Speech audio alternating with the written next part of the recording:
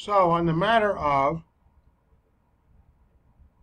this, the title of this YouTube, the sovereignty of God and man in an individual's salvation unto eternal life. God has infinite sovereignty, man has finite. On the other hand, God never violates the volition of man. He may draw you, try to persuade you, provide all men enough information about God himself as creator, and as you seek more, you get more. But he's not going to impose his will upon you, unbeknownst to most Calvinists. He doesn't force you to become a born-again child of God, and by that dint of that change within you, enable you to believe. You're already enabled to choose to believe, but all mankind is dead set against believing. Their volition is dead set against. That's their problem. Because of the sin nature, whatever reason you have to not choose to believe, whatever you have reason for you having to be against God, it varies from the individual. Lots of similarity. But nevertheless, God doesn't wait to see what you're going to do. He chooses that you will choose of your own volition to do what you do. Believe or not believe. When you believe, he already chose you to believe. When you don't believe, he didn't choose you to believe. You're on your own. He doesn't draw you then. He draws the elect, persuades them. Somehow a special drawing, without violating the volition of man, doesn't force you to become a born-again child of God, and then you choose thereby with the mechanics that he put in you, like you're a robot. That's not the issue. Matter of fact, when John, let's take a look at John 1:12-13, which settles that problem, because I know this is going to come up. So I'm hitting it ahead of time. But as many as received him, see, he came to his own, and those who were his own did not receive him. They just did not choose to believe. But as many as received him, to them he gave the right to become children of God, even to those who believed on his name. So, who are not born, not of the blood, nor of the will of the flesh, nor of the will of man, but born of God. Second birth. Born from above. So as many as received him, that is to say, that believed on his name, became children of God, born of God. So first, you receive Christ. Right? Second, then, thereby, as a result, you have the right to become children of God, born of God from above. The order of that is not what the Calvinists say. You're born of God first, and then you choose to believe. That's not the issue right here, or anywhere else in the Bible. For God so loved the world that he gave his one and only Son, whosoever believes in him should never perish, but have everlasting life. So first you believe, and then you have eternal life. Thereby, because it says in John chapter 3, previous to this, in 4 and 5, it says, you have become born of God. In John 3:16, just take a look at John 3:16. Same thing. See how one verse corroborates and never contradicts another. For God so loved the world that he gave his only begotten or one and only Son, that whoever believes in him. So he chooses to believe first, shall not perish, but then chooses to have eternal life. Well, when you have eternal life, what are you? Truly I say to you, truly I say to you, unless one is born of water and the Spirit, he cannot enter into the kingdom of God, the eternal life, eternal kingdom of God. So you're born of water, you see. So, in order to do that, you have to choose to believe first. Go down to John 3:16 and 17:18. He who believes in him is not judged, not condemned. Now you have eternal life. He who does not believe has been judged, already condemned. Is not going to go to heaven yet, because he has not yet believed in the name of the only begotten Son of God. you see. So you have to choose to believe. Then, he has not believed. Choose to believe, then you're not judged. You're not condemned. You have eternal life. See how that works? Calvinism, you're wrong. So let's go down to point 6. I have to fix this in the study. Only those who are given by the Father to the Son will come to the Son. Again, the sovereignty of both.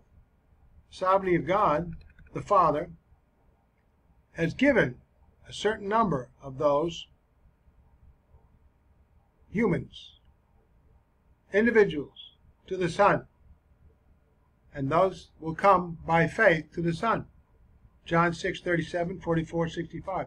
All that the Father gives me, Jesus said, will come to me, and whoever comes to me I will never drive away. Obviously, they will have eternal life. Those who are given by the Father to the Son will then come to the Son, i.e., believe in him and be saved. I would say unto eternal life. Different kinds of saved. This one is unto eternal life. I'm the bread of life, eternal life. Note that the Father is sovereign in his choice of whom to give to the Son, not depending upon the will of man. Yet, all those who choose to believe will choose of their own volition to believe and have been chosen by God to believe. And all those who have not chosen to believe, they have their own choice. They're not forced either way. And they have not been chosen to believe. God's sovereignty prevails, yet man's volition is never violated. Since not all men will be saved, then only some will be chosen to be given by the Father to the Son, i.e., only some are elect and will be saved. I can make this point 7 now. Got to fix this. Didn't realize we had 2 5s. And no one can come to the Son unless the Father draws and enables him. Let's look at that. John 6:44 and 65.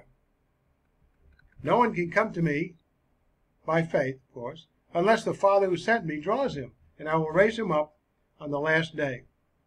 Here, Jesus went on to say, this is why I told you that no one can come to me unless the Father has enabled him. So there's an enabling. Yet, the volition is not violated, because why would God say, anyone who comes to me by faith has eternal life? No, only one I make come to me. No, he doesn't say that.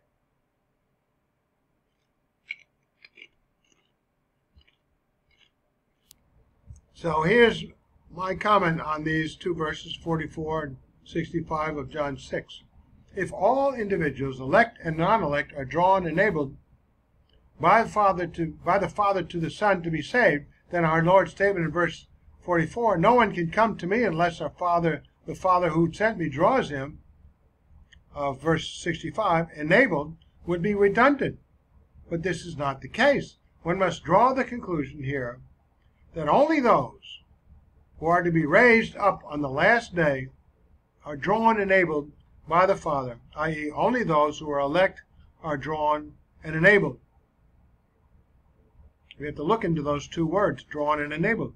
So since not all men will be saved, and since only all of those who are drawn and enabled by the Father to come to Christ will come to Christ of their own volition, then not all men will be drawn and enabled by the Father to be saved. Just take a look at this other problem, which we have to resolve immediately. We face it. John 12:32.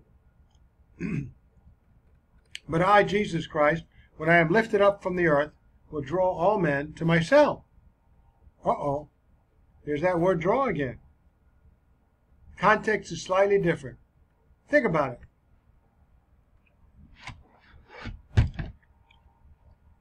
Just think about the difference in the context. Jesus said that at the cross, he would draw all men to himself. He did not mean everybody will be saved or drawn by the Father to the Son, for he made it clear that some will be lost. John 5:28 to 29. If the drawing by the Son is the same as that of the Father, it means he will draw indiscriminately, i.e., not just one kind of men, but draw from the entire population of men. Those saved will include not only Jews, but also those from every tribe, language, people, and nation. Bob Wilkin, he answers in an article in his GES, Grace Evangelical Society, news magazine. If I be lifted up, I will draw all men unto me. John 12:32. Almost naturally refers to all people, each and every one, including the non-elect. In John 16:9-11, Jesus said that the Holy Spirit would convict the world of sin, righteousness, and judgment. That is the same world as in John 3:16, for God so loved the world. Christ died for all. John 3:16, 1 John 2:2. And all are being drawn by God to him. Look at 1 John 2:2. For he is the propitiation, satisfactory payment for our sins, and not for ours only, but for the sins of the whole world.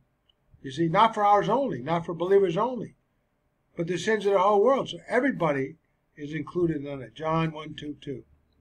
And he himself is the propitiation for our sins, and not for ours only, but also for those of the whole world. You Calvinists, you can't read into this, you just have to read from it. And all are being drawn by God to him. So God is drawing both the elect and the non-elect to himself. This can easily be seen from the Gospels. Judas was surely drawn to Christ in a very intense way. That is why his guilt is so great. The nation of Israel is being drawn.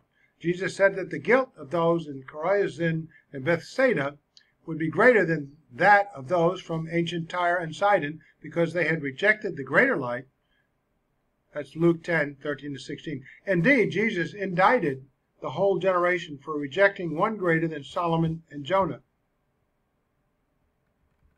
So John 10:16. I have other sheep that are not of this sheep pen. I must bring them also. They too will listen to my voice, and there shall be one flock and one shepherd. Leon Morris says on this, in his Gospel according to John, his commentary, men like to feel independent. They think that they come, or that they can come to Jesus entirely of their own volition. Jesus assures us that this is an utter impossibility. No man at all can come unless the Father draws him, unless the Father gives him to the Son, and unless the Father enables him. Tell you the truth, the volition. The following passage indicates that there are those who will go to the destruction, denying the Lord who brought them out of that destruction, thus indicating that the Father must indeed draw men unto himself in order for them to be saved. I must correct this.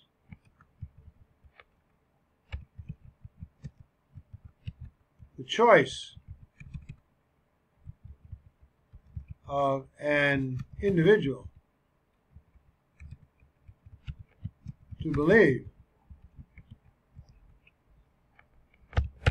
is of the individual's volition.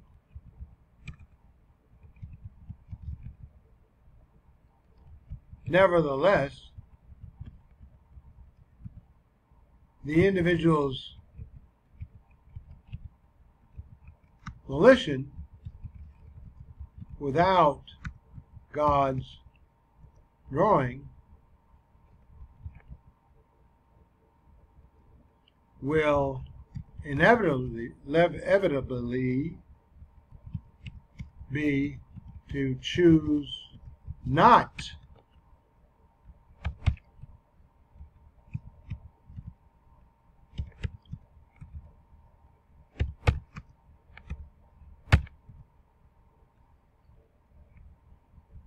to believe.